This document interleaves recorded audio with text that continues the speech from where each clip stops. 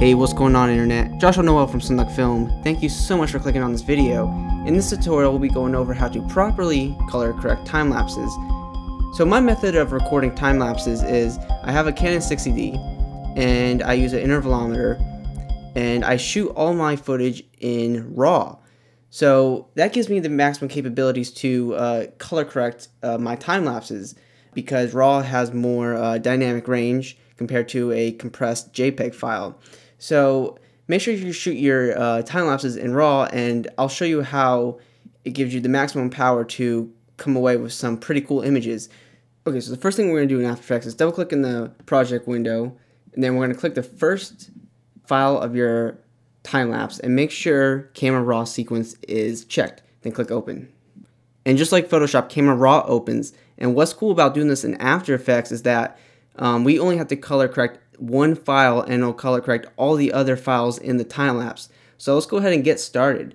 So I'm going to go ahead, bring down the highlights, raise the shadows, probably lower the whites a little bit, increase the blacks a little bit, clarity, raise that up, vibrance, saturation.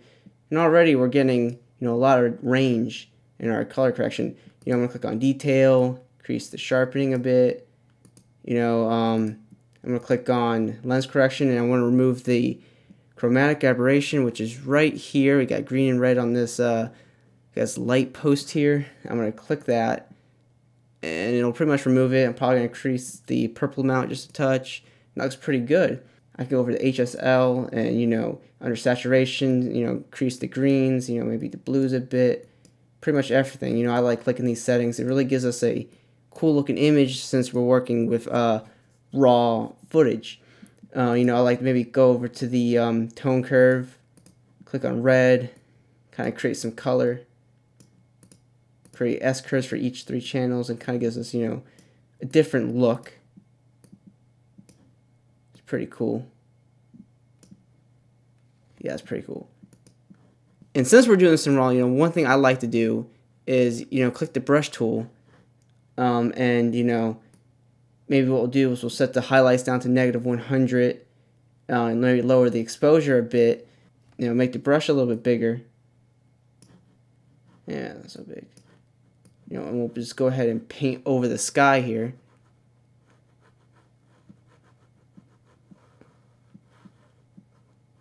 Maybe we'll go back to our exposure and raise the highlights up a bit so we get that information back into the foreground.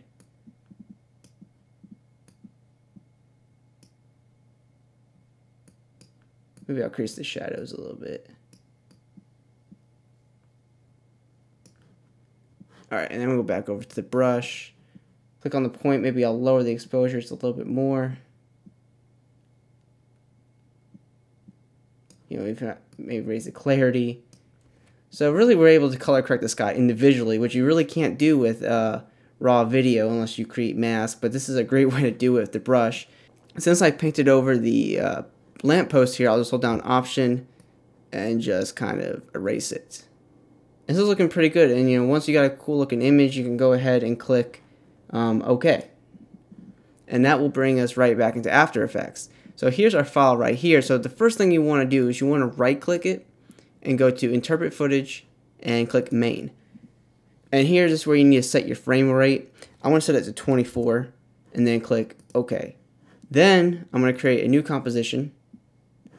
Make sure I'm going to do 1920 by 1080 at 24 frames per second. Click OK. I'm going to drag our time lapse in.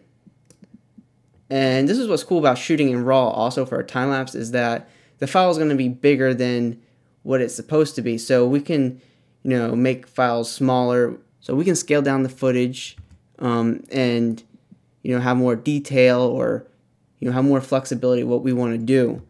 We'll hold down position, maybe drag it down a little bit. Maybe click keyframe for position and then go to the end here.